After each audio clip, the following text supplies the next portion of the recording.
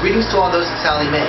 $10,000 for college. Well, I think at this point it would be mostly just to help my mom out, because at the moment she's working on a middle school teacher's salary to pay for an extensive housing renovation project which we had to complete so that my grandmother could come and live with us for age reasons.